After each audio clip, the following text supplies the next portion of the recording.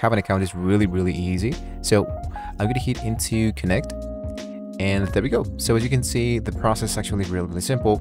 And since my Stripe account already has my data of my banking account, it's going to be just really easy to accept payments with my Create Automated card. Lastly, we needed to upgrade our side of Wix in order to accept payments with credit or debit card. So we're going to hit into upgrade. And this one should be giving me a bunch of apps, bunch of plans that I can choose directly from the Wix in order to accept payments.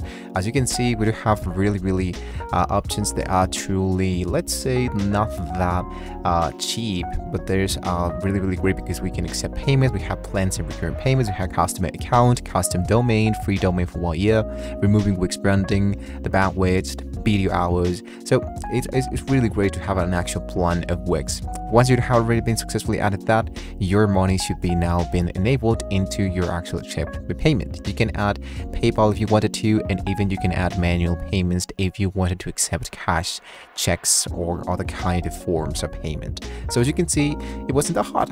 So lastly, what you just wanted to do is to make some test stuff, and to make the actual test, you wanted to go directly into your actual orders, or go into your store products, and you should be seeing that you might be having a test into your actual store. So that is actually totally optional for you guys. So with that being said, I think we now covered the basics. We now know how to add payment method into your actual Wix account. Remember to upgrade your site before you wanted to make some stuff here into your actual app, into your website. Thank you so much for watching the video, guys.